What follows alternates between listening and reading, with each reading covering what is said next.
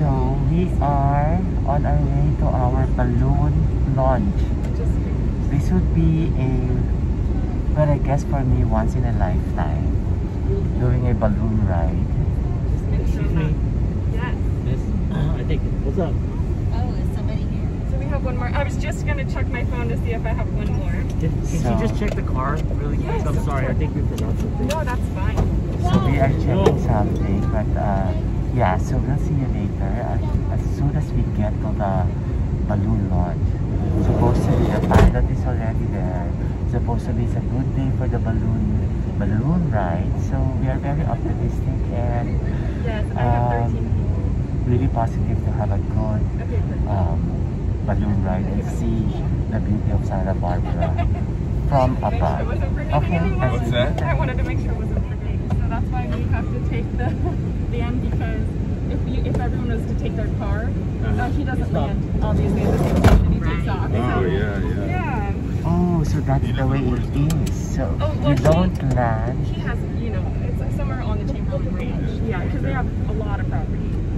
But I mean, there's just not like a designated. Oh, so it's not like a helicopter ride where there's a designated landing place? The way to fly the balloon, you have to catch different wind speeds to get to where you're going. So he'll either raise the balloon to catch a different wind speed or lower it. Gotcha. It's all depending on the wind. But it's going to be a great day today. Perfect. The afternoon We had some flight. patchy flow. Right. So you have afternoon flights though? Yeah, the afternoon flight last night was a really nice flight. Beautiful sunset, nice winds, perfect landing. Wow. Yeah. Also you had one during the sunset and during sunrise. He's been flying every day. So on sunset flights, you can actually see the sunset? Really beautiful. Yeah, you'll have to do that one next time. Okay. The morning looks really nice too.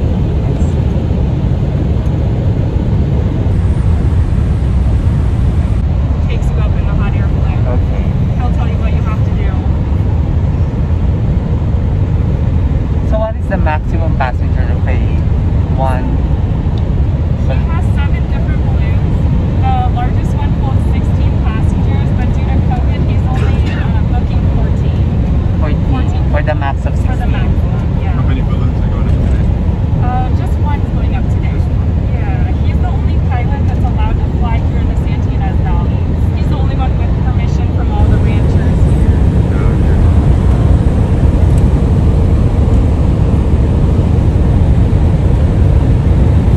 He's originally from San Diego. He used to do balloon flights in San Diego. He's done balloon flights in Temecula. He's done balloon flights in the Guadalupe Valley in Mexico. And he's flown over Mount Kilimanjaro. Oh really? Which mountain? Mount Kilimanjaro. Wow. Yeah. 26,000 feet high, I believe. Yeah. Oh my god, yeah. That's pressurized already. It's what? It should be pressurized already. Yeah, I believe you have to wear A mask already, yeah. He's flown in Hawaii. I believe he's flown the Grand Canyon or something like that. Wow. Yeah.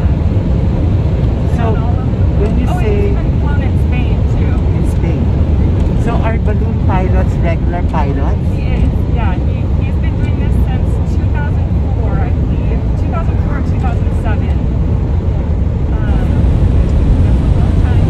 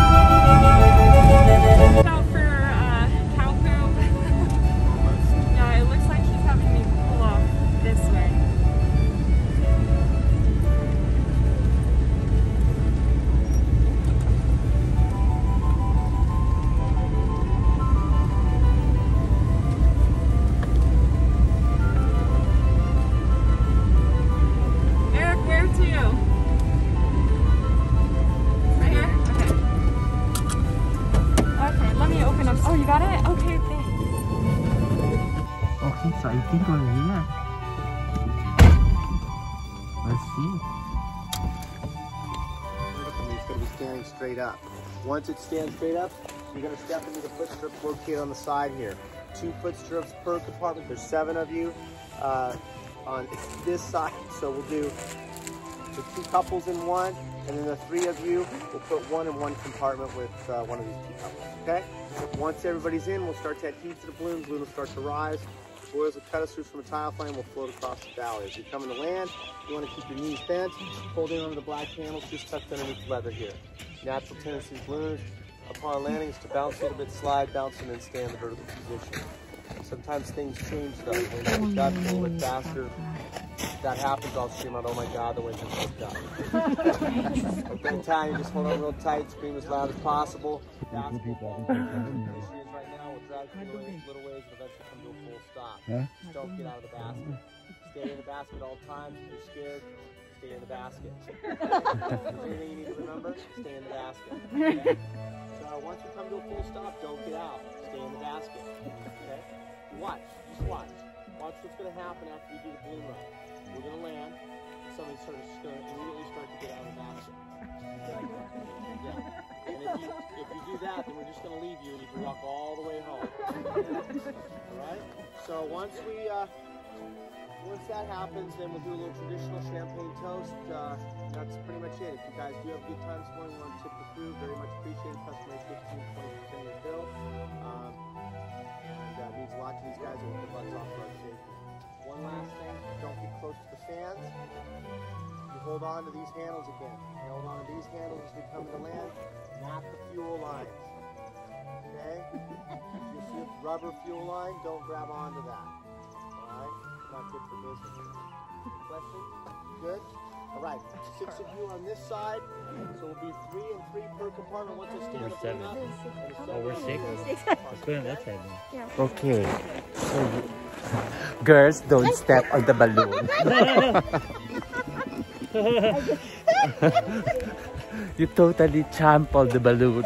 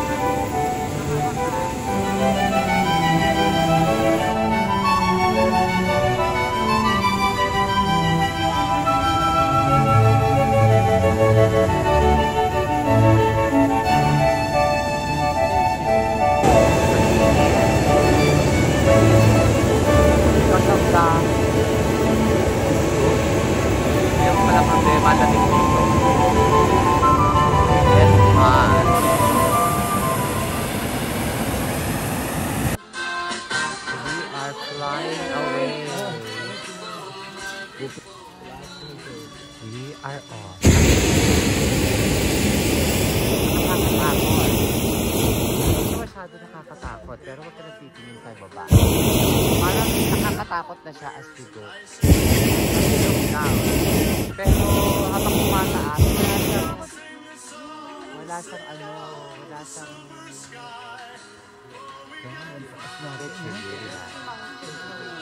para na kaming umaakyat na para kami nasa elevator going to the parang Empire State Building. Ganyan. Oo. Dito na kami sa ere, magpapahatid para kami kung sa nalulula. Cebu. Biyahing Cebu pala to. Nalulula ako. Pero ayun we are on top of the world currently. So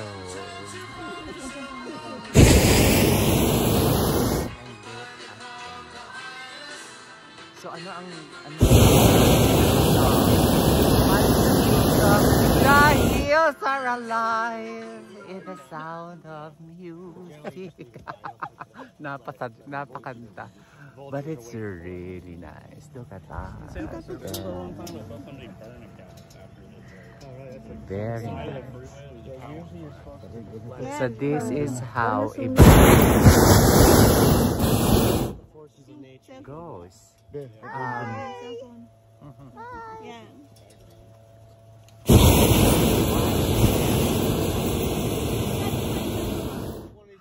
Happy birthday. Talaga ba? So dadaanan daw natin ang Neverland. Because we are in the Santa Barbara area. Actually, this is Santa Ynez County. Santa Ynez County. What's that? Is this Santa Ynez County? No. This is Los Olivos, Santa Ynez County. Yeah. Beautiful. Different altitudes, different wind directions, different speeds. That's the only way we can steer this. So what is the maximum altitude that we are in? I don't. Right now, I don't know what's. Well, right now we're at 1,200 feet above sea level, but you know, it just depends on what the winds do. It determines where we're gonna, how high we're gonna go. Gotcha. Up higher, they're real fast today, so we're gonna just stay a little bit lower today. Gotcha. We want to give you the longest ride. What I don't expect, what I didn't expect from this They ride follow is us where we land the car. It's in it's calm. I thought it's gonna be bumpy. No, you are actually what you actually feel is you're actually on a balloon ride. Yeah.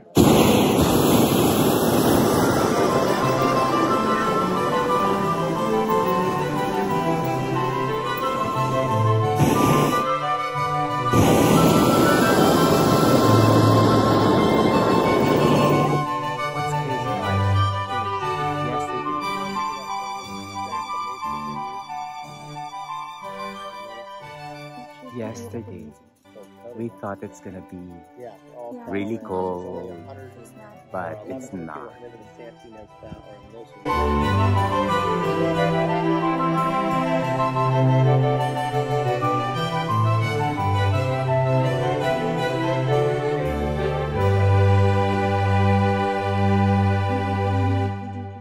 The majority of the trees you'll see below you are about 200 years old. All oak. Oak trees.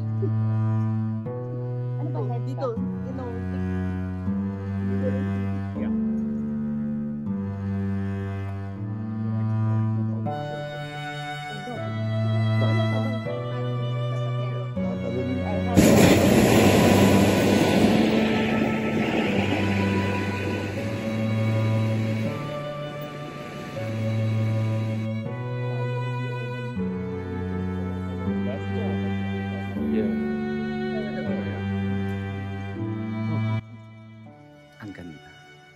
Very calm. I never thought it's gonna be this calm. Parang walang air, no? Yeah.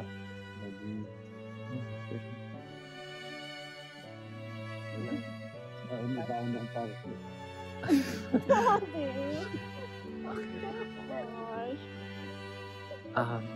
Payong lang na. Payong lang. Sino ka? Pwede na yun. Si Wizard of Oz.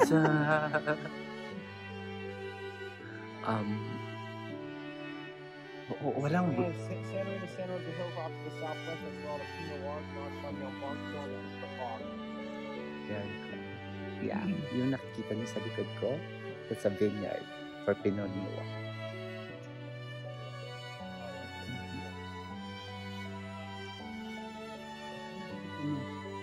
There's a little track that goes with go-karts. They go around racing this all the time. You drop on down, you see some wild boar, foxes, and deer. They're always out. It's just up the side.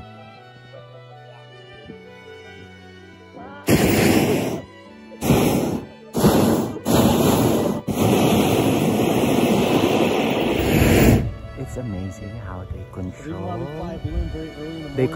the flight through the heat. Ang galing. You don't want to be flying, you'll never see a balloon flying in the middle of the day. If you do, follow it. Very.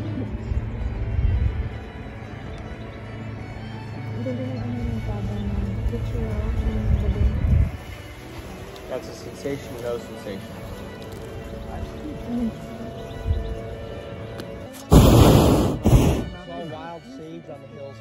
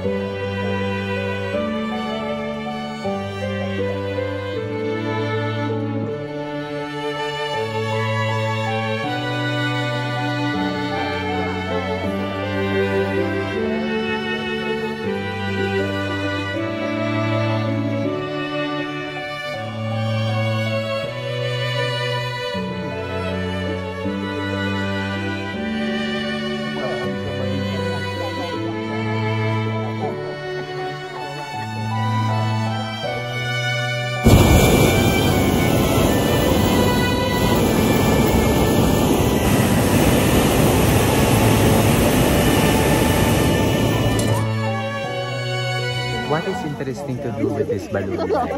You know, I think one, you can actually get married here. Kasi, it's very solid. That's what I'm realizing now. It's very solid. As much as you are up above, you can actually feel nature. But yeah, it's a balloon ride. So it's not bumpy. You can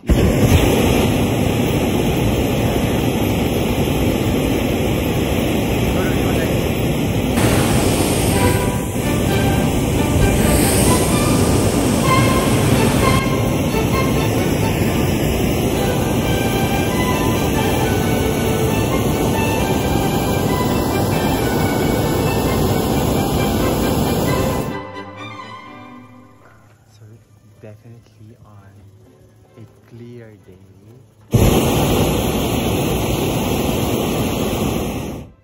Beautiful. And then according to the driver kanina, sunset daw. Sunset is also a good time to do this balloon ride. I can just imagine. I can just totally imagine how a sunset would look like. That's Edgar Mande on the background with the bebe. Correct. So Next, you guys are down. You guys have one more. All so going down together. Mona, so is this definitely one for the bucket list? Yeah, afternoons. Afternoon. Not in the middle of the night because you can't see power lines and stuff. Gotcha. Yeah. But in the afternoons, we fly a 14-mile flight that's all the way from the east to the west. It's our best flight you can offer in the nation. It's the farthest flight that's planned. That would be wild, huh? Yeah. And it's completely different viewing.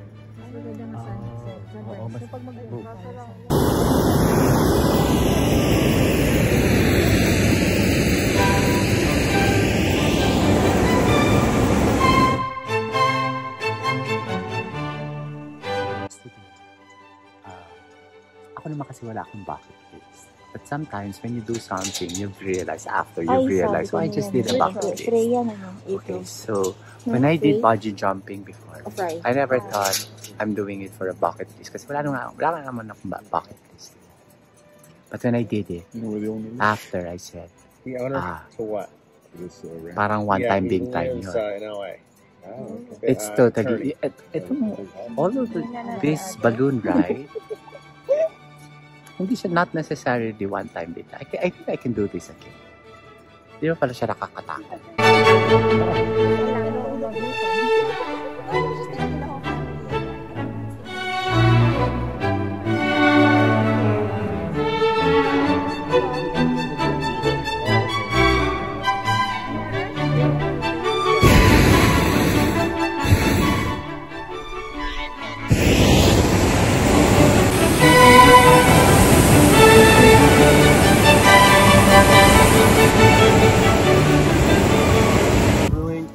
Winery.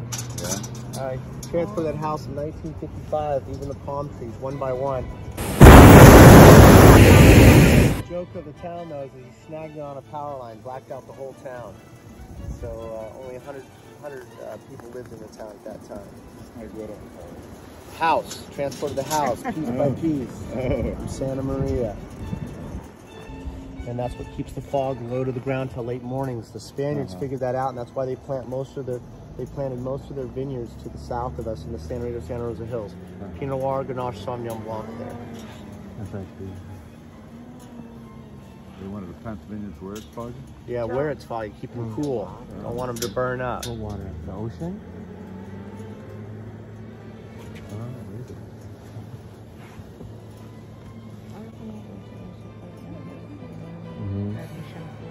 And then off to the east here, this little valley tucked in here is where Michael Jackson used to live, Neverland Ranch, in that part of the valley there. So just sold it for $21 million. It was up for sale for $100 million. Wow. 21 million now. No, there's 21 no million. Yeah, when you live there.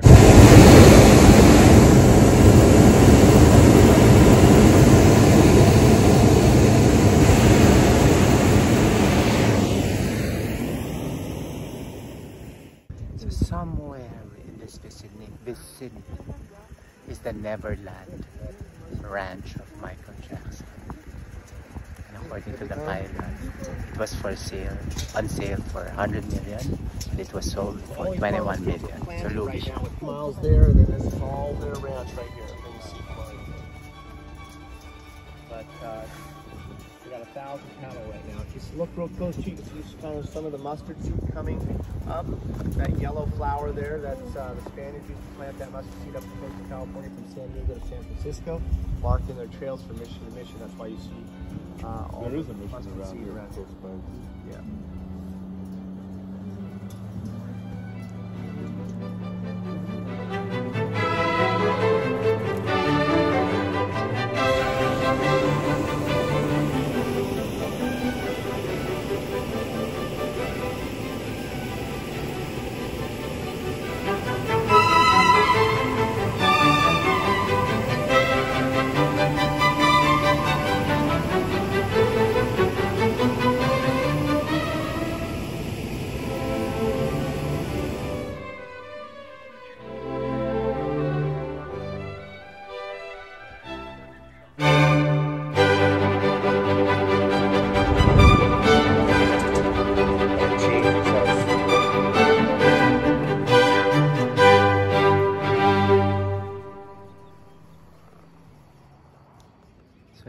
landing. Are we? I don't know. Has it been an hour? So I'm shooting for the runway right now. So that's, you know, the gate across from you. So we're shooting the runway. So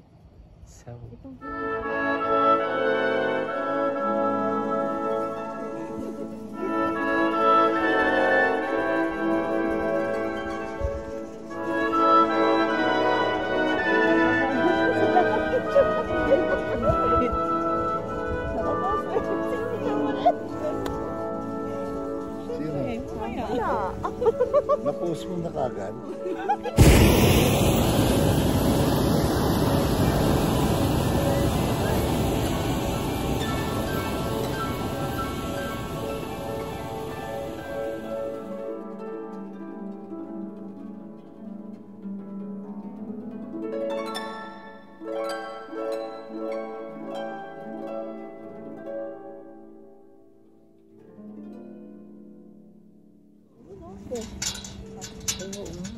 Hindi, pwede patabi mo, sabihin mo, jijingle lang.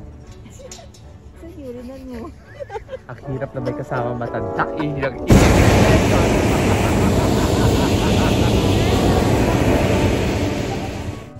So we are now cruising at an altitude of 1,800 feet above sea level. 26,000 over Mount Kilimanjaro. So this captain has flown Mount Kilimanjaro for 26,000. So they should have their own oxygen when they found oxygen.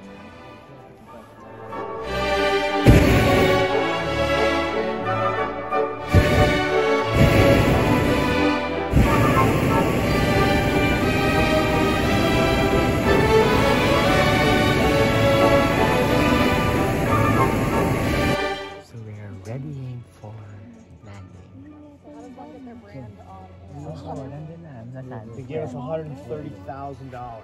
Wow.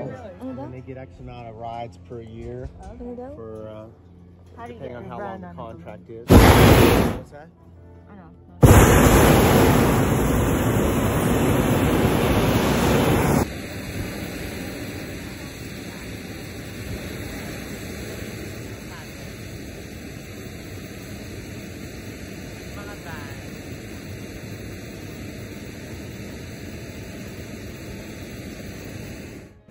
Okay, the van was following us.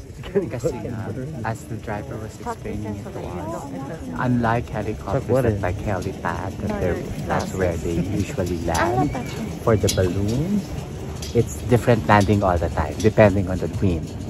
So I think the wind dictates now that we shall be landing on this. Go through this gate and down, right? Tingin nga kayo dito. Straight through that gate. Just gonna win right Baby.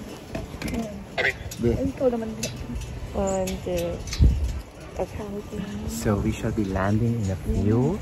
This has been a wonderful flight.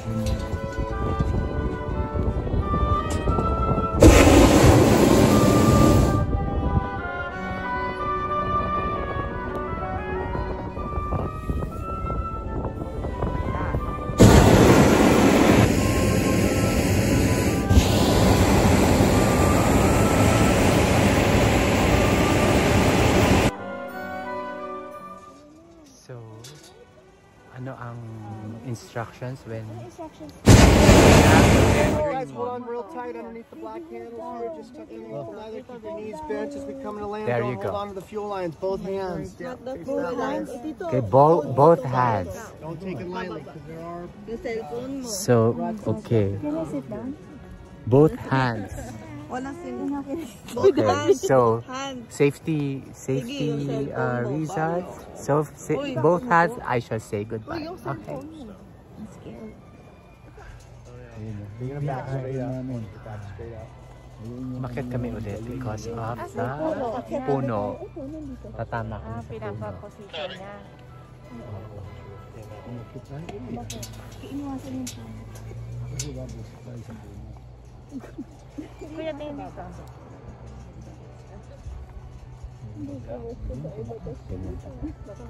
Para sa aircraft din. Sa plane. Most critical part. Sinasabi niyang instruction. Kanina ba kayo? Fuel line na umahigit mo. Taking off is not much of a problem. I think it's the land.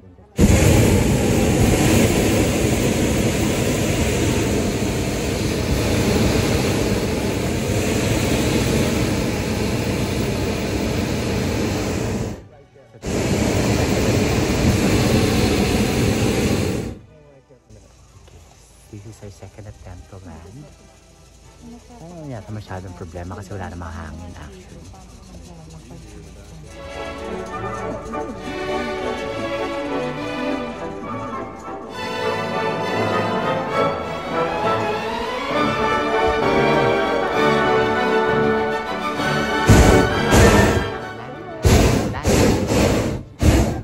Both hands.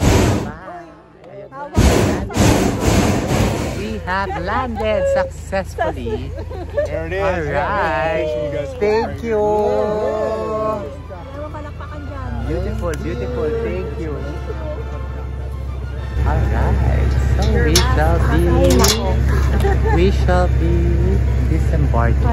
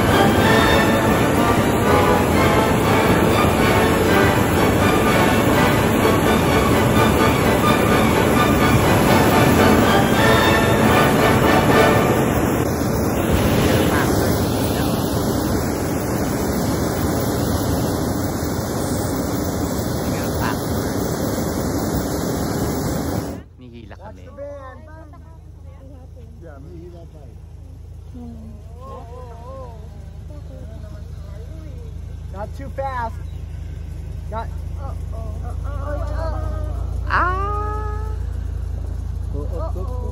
Ay, makita mo. Maakyat kami ulit. Nakatenso mo kayo. Ito yung pala, hindi ka nakakatenso.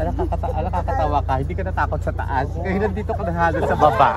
Pwede na nga sa Correct. Pwede ka naman tumalang. Pwede ka na, okay, gusto mo ba bumaba ka?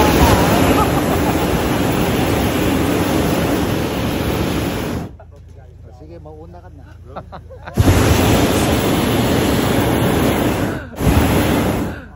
Gosh, init sa face. Ngayon ka, ikaw din. Ngayon ka umarte. Hindi pa sa baba. Ayun na, ina lumalapit ko sa puno. Actually, yung phone naman pwede na pagkalayo. That's good. That's good. Okay, guys. Bakit? Get out here tomorrow. Okay, so we have safely landed. Confirmed na to, safely landed. Empty stomach.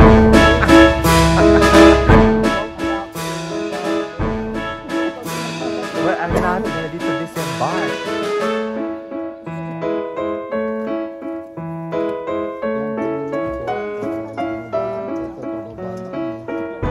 Nakababa na. Nakababa. Delayed. May delay. May delay reporting. Nakababa na talaga tayo. Okay, okay. Bababa ka na ng basket. Okay.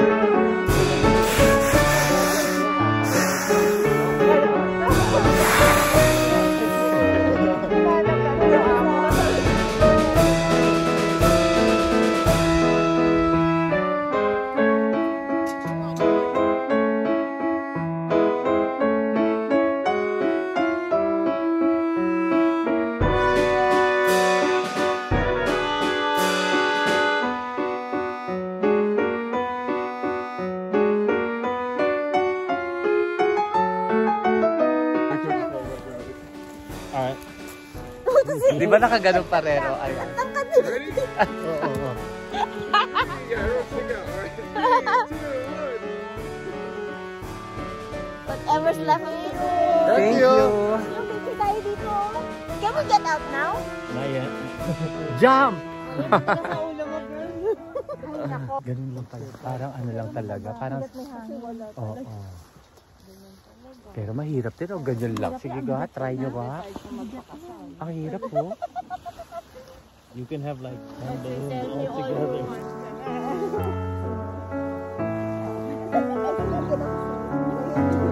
Babawi kami.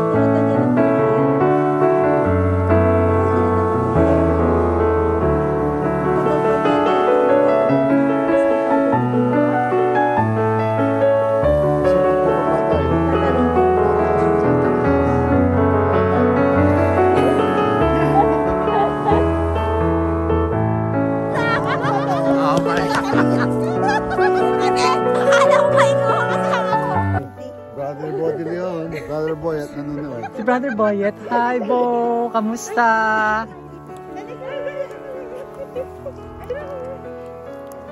Biglang nanonood. Sa Boyet. Oo, sa ano to, no? Sa Facebook. Oo, oo.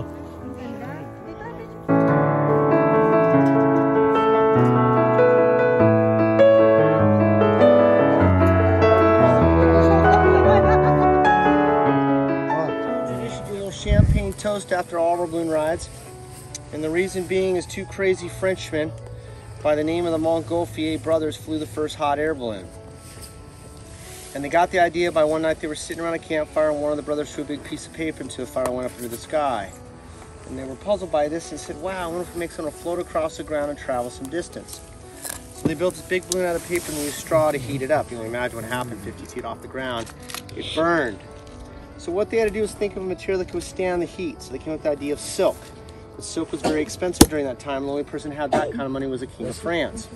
So they went to the King of France, asked to build this nice big balloon out of silk, sent up a chicken, goat, and a pig. And when they looked inside the basket, they noticed that all the animals had survived. So they could survive flight this time. So they built a bigger balloon from the sky. Tore the balloon up, tore the basket up, and after a few times of this happening, they were figuring out ballooning was becoming very expensive. So what they had to do was think of a way to keep the balloons from getting torn up. So what they did is they brought a bottle of champagne on board.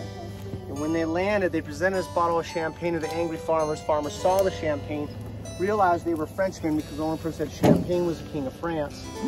They greeted him with open arms, the balloons were getting torn up, and that's why we serve champagne where we land. Traditionally, and also we say the Balloonist Prayer, and it goes like this. The winds have welcomed you with softness. One more. The sun has blessed you with its warm hands.